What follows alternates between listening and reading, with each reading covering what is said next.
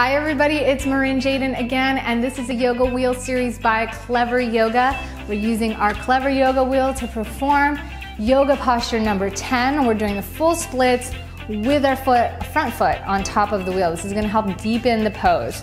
Now, if you're not fully warmed up to do the splits, don't do this, even though I'm gonna show you and I'm not warmed up right now. But make sure you're fully warmed up, you're in the split position, and then this is something you're gonna add on to your split routine to help deepen the pose a little bit more. If you aren't warmed up or you're not in good split form, then you can just get into this pose gently, not all the way, but gently. Don't force it either. And it will help deepen and really open up those hips. So we're gonna bring one foot out to the front, just like this. Gently bring that knee back. I like to roll back like this, so that it's right in the middle of my calf.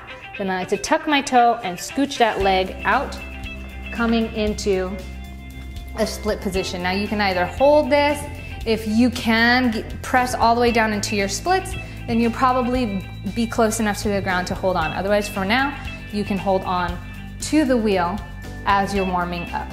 And you're gonna really feel that open up in the hips, nice and deep. So relax into it.